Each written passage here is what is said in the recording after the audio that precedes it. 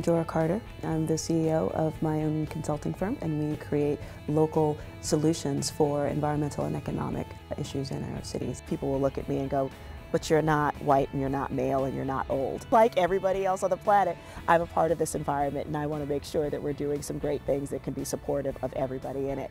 I grew up in the South Bronx during the height of the financial disinvestment, where landlords were literally torching their buildings in order to collect insurance money because there wasn't any type of financial investment happening in those areas. I grew up in what kind of looked like a war zone and spent all of my formative years figuring out how to get out.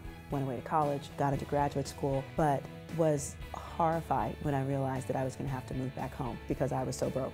It wasn't until I realized that the city and the state were planning on building these huge waste facilities on our waterfront. This would have brought an additional 40% of the city's municipal waste to our 1 square mile community.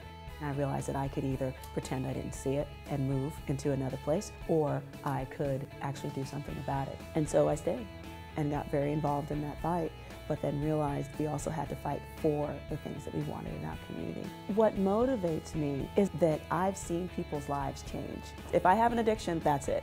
Wanting to make people's lives better.